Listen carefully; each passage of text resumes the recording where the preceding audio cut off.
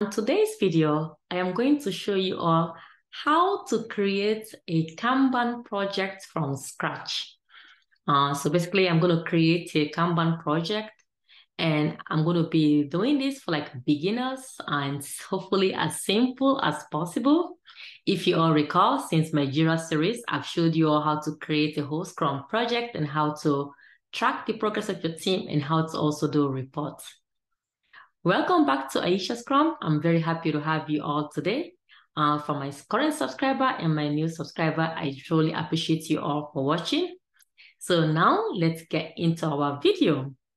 And this is like our Jira homepage, in case if you may be using this for practicing purposes or you need this maybe for work. Just for you to know, for you to maybe get this homepage, you maybe already sign up for the free Jira platform. Because Jira have a free platform for like almost 10 people. It's like free. And with that, you can now create your account for free. And then maybe you can now follow through with this Kanban project. And for me, I have to click on this Jira software at the top. And when I click on Jira software, it brings me to my homepage. And with my homepage, I have my other projects that I've already created in the past. And for you to create a project at work, you have to be a Jira administrator.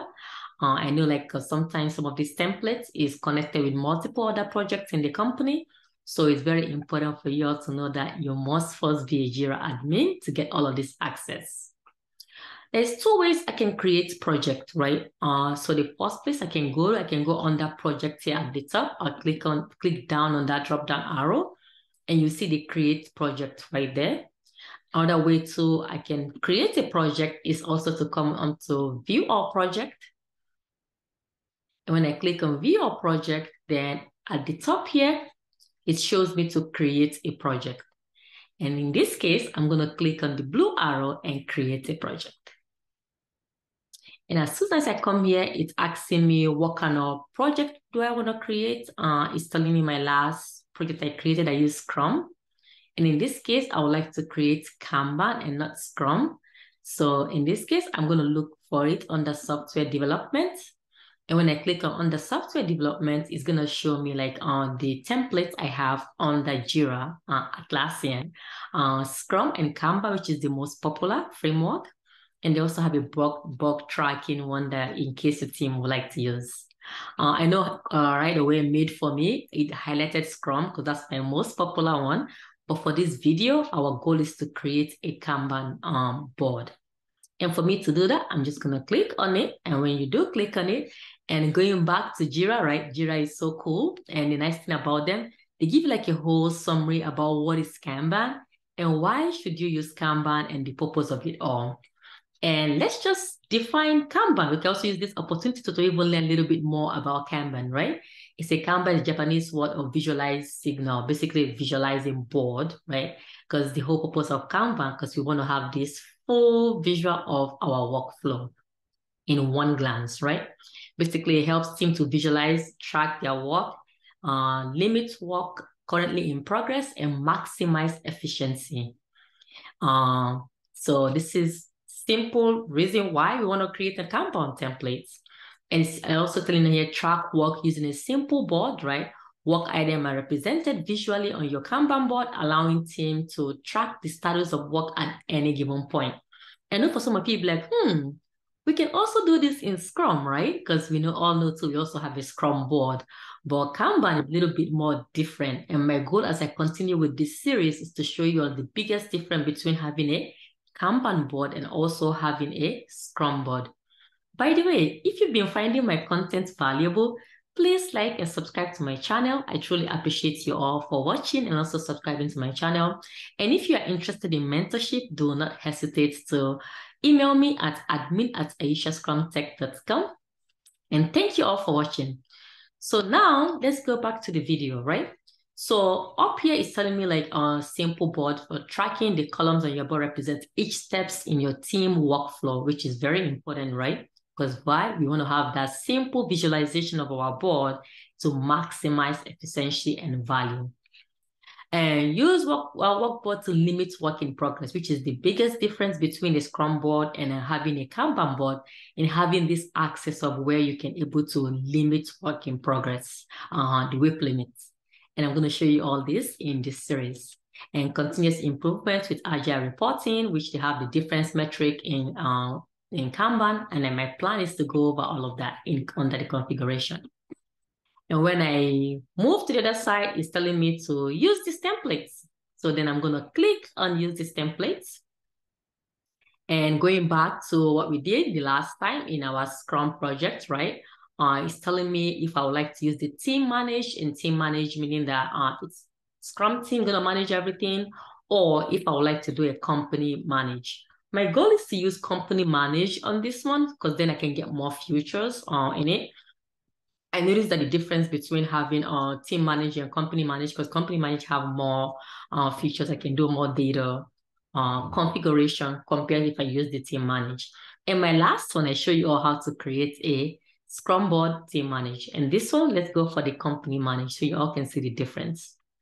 So then I select companies manage, and then it's asking me for my my Kanban project name. I'm going to call it Aisha Tech. And that's going to be my Kanban project name, Aisha Tech. And it automatically gives me my key. And the key is here. And you can always switch the key if needed. But I like the key of SHTCH. But I know you can also click, and for you to switch it, you just click on it and delete it and create a new key that you like. And share settings with an existing project. And that's when if you would like to link, like for example, if you already have a existing Scrum board and you want to link that, you can also share that. But in this case, that's not what I want to do. I want to create a Kanban board from scratch. Then I hit on next. And it's asking me if I would like to connect my Confluence cloud up onto this. And I don't plan to do this right now because I plan to show you all later on how to do everything on Confluence. So for now, let's just skip this step.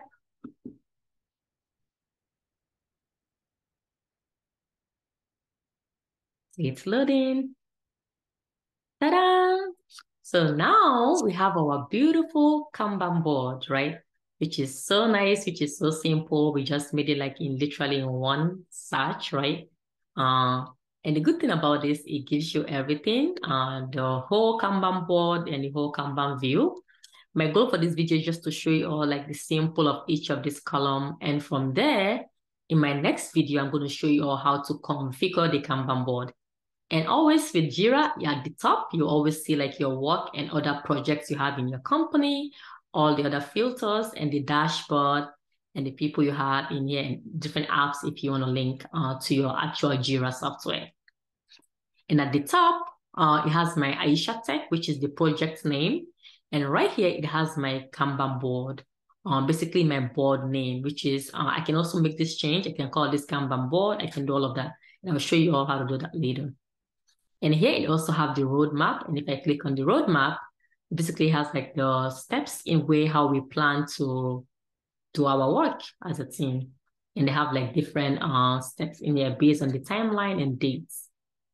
And then the next thing is the Kanban board itself. And in the Kanban board, already at default, it's already like created like the backlog, basically, and selected for development, in progress, and done. Up here is reports. And under reports, if I click on that, it's going to show me the different metrics for Kanban. And it's loading. I have the cumulative flow diagram, which I plan to show you all later about the cumulative flow diagram, and control charts. This tool is like very popularly used to look at time, right? Because the goal in Kanban is always to reduce lead time, right? And cycle time. And it has like other like different metrics too that if we use, but I know these two metrics are the two ones that I've always used and very popular. And I go back to my board. And then it has all issues. Later on, as we continue to create issues, all the issues going to show here. And we have the component, we have the code and releases. And I've showed you all how to do release. It's going to be the same thing to here. And if I want to link and add shortcut, if I want to link Confluence to this board, I can also do the same. And basically, that's just simple overview on how to create a Kanban board. And my next video, my goal is to show you all how to configure this board so it can be ready for your team and ready for work. And thank you all for watching this video. I truly appreciate your time. And if you've been finding my content valuable, do not hesitate to like and subscribe to the channel. And if you're interested in mentorship, do not hesitate to email admin@aishascrumtech.com. Thank you all and see you all again in my next video.